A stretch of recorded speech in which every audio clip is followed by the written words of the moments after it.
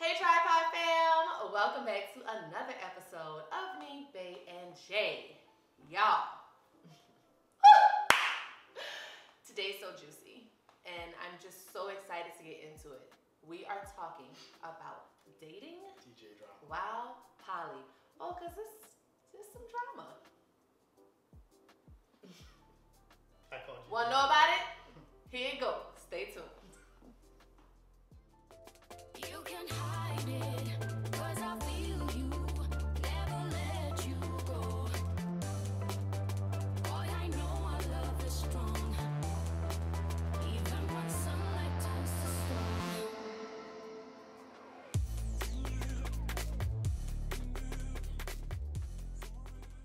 So welcome back, guys. Welcome. Thank you for tuning in to me, Bae and J. Make sure that you subscribe to the channel and click that bell so you get all the notifications when we upload new videos. And we're gonna get into that juicy marinated steak that Heather was just talking about. Called dating while poly. That's the steak. Called dating while poly. Yes, Heather. We heard it. Thank you. Y'all, I have a lot of questions for our audience, for our tripod fam. But we'll talk a little bit about us for now. T.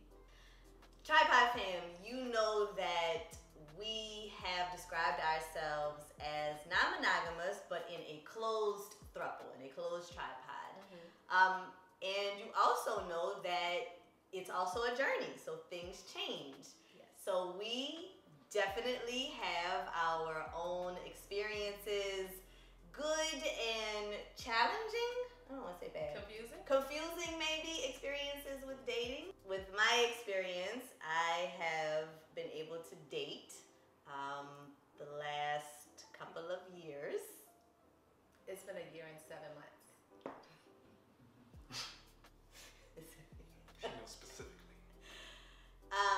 And this experience turned into something that none of us expected it to turn into.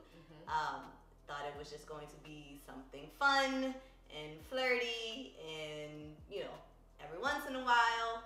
And this situation has turned into a consistent relationship. Said situation. If you all were tuned into another episode. Said situation. Yeah, we'll link it above. Yeah. So tell us about it, T. Tell us about, dating while poly. What has that been like? What does that look like, first off? Like, what does dating while poly even look like? It's going to be different for everyone. Yeah, sure. Like 100%. Well, so in for your T, experience, yes, for yes. T. So I would say I don't even think of it necessarily as dating because we went through so much turmoil in the beginning, so many challenges with understanding how the relationship was changing. It started out as one thing and it pretty quickly changed into something else. So for us, at least as Letitia's partners navigating her dating, I would say it was different for both of us. For me, it was really the timeline for me that was like, okay, this is now changed. Okay, now you want to do this. Okay, that's a new boundary that we need to stretch. Let's put that on hold. Let's have some more conversations about it. And then if we get to the 6-month line, we can talk about it again. And so we have consistently hit all of these landmarks, the 3 months, the 6 months, the 9 months, the year anniversary, and now we're moving into a year and a half. And so it has been a consistent conversation about pushing boundaries. And I think that when I think back over the last year and a half, that's what I feel like was kind of your nemesis, Jeff. What's that? Was like, you give a little bit, and then it's another boundary to push. You give a little bit more, it's another boundary to push. Yeah. So where does it end? Where does it end? I think was really how you kept just feeling, I think, in general. So talk a little bit about you navigating, Letitia's dating. Well, I think that for any man, you're gonna go through a myriad of feelings and emotions about it, even if you don't want to admit it. And one of those is jealousy. One of those is aggravation or anger. And recognizing that it's coming from within yourself is really the key to getting over it, is the first step, right? So I had to make sure that I was being honest with myself about why I was feeling these things, and I had to have these conversations to reassure myself that, you know, this wasn't changing our foundation. It wasn't changing our life partnerships. You know, it was merely, I don't want to say an end to a means Making to an end, room but yes, for additional desires. yes, You know, and because experiences. you said, you know, anger, you said jealousy, you said aggravation, but we still always felt compersion. Sure, we always You know, felt compersion We because always felt there's envy. something about yeah, yeah, like, there's something you know, about she's having a good time. exactly, yeah. And, you know, and this isn't something that She gets to that do she with gets us. to do with us in as this often, way yeah. because it's different, but she's enjoying herself. So like, you know, we have to work on like what it is that puts us outside of our comfort zone. Yeah, so I wasn't the only one that was having those kind of like emotional highs and lows, if you will. You know, Heather had she went through her own processes, That's right. and you know, we tried to be as patient and as communicative when maybe something pushed us outside of our boundaries Yeah. or our comfort zones. Yeah. And then we would come back to the table and have a conversation about those kind of things, and we would come to some kind of resolution. So it's always this frequency of conflict and resolution that we go through, yes. right? Absolutely. Yes. Very good. It's a cycle. It's a cycle. Dating while poly is a cycle of conflict and resolution. That's very accurate. So, you know, it wasn't easy. It was challenging. You know, we had to get past some of our own emotional baggage and traumas and so on and so forth. And as we do, we were able to come out of it stronger and more in love with each other than we were going into it. Sometimes it can still be challenging, and it's still something that we have to navigate with care and sensitivity, and also consciousness and empathy, and that's how we keep ourselves from becoming overwhelmed with negative emotions about whatever the situation is. Said situation. Said situation. So back to said situation, T. Yes. That's how we navigated it, for the most part. And what would you say for yourself in navigating it and us? So we talk about being communicative, but it can be a chore to be communicative, and we don't feel like talking about that topic again, or like we don't want to talk about this again. And you know, I was getting to a point that there were experiences that I wanted to have, and that I felt as if I was being stifled or being controlled. It took lots of conversations. It took some different experiences for us, you know, for I think either of them to see, like, to put the shoe on their foot so that they could understand what I was going through. And there were difficult times. There were absolutely difficult times, but never was there a time where I thought, oh, I'm done with this. It's on either side. Yeah.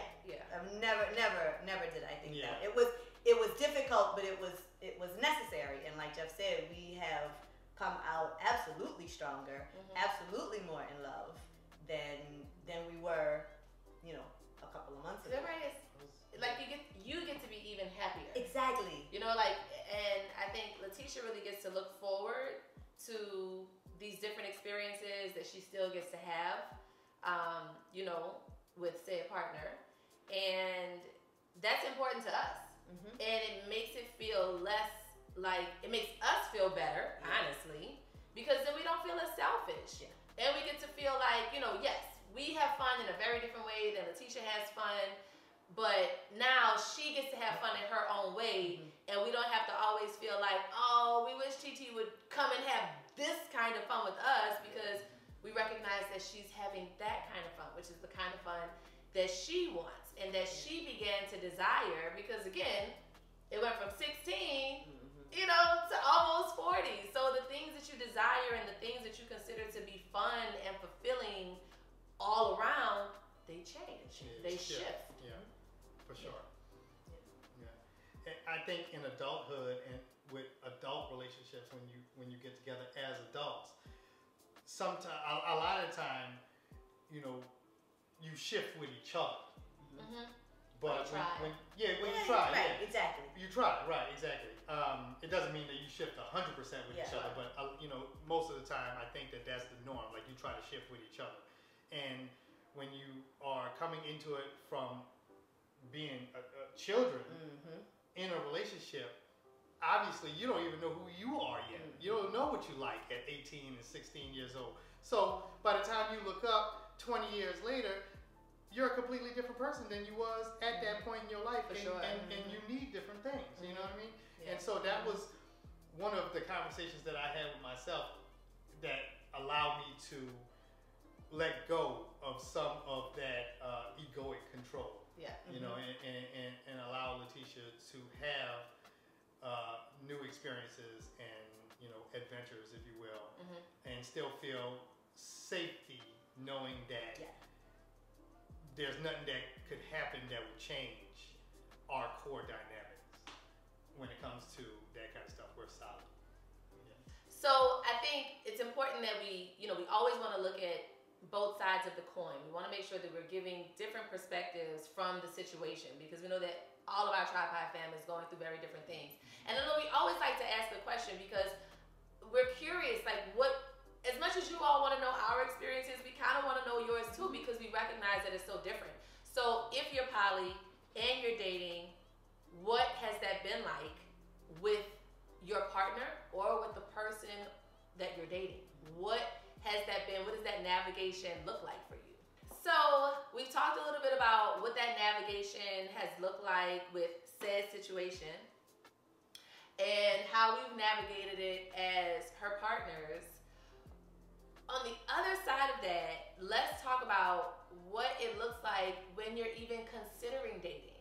When you recognize that, you know, I have connections with others in different ways and I'm interested in pursuing that. Well, first, that's honesty with yourself and honesty with your partners, and you communicate about that.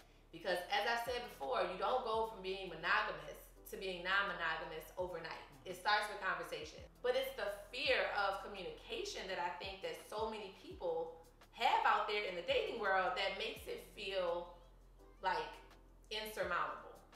But I think that this is the perfect time to ask you all, what other questions do you have about dating while poly, especially with some of the experiences that we've given? Because we can definitely come back and do a round two. Tri-Pi. If you like this video, please make sure to hit the like button, subscribe to the Me, Bae and J channel, follow us on Instagram, on Facebook.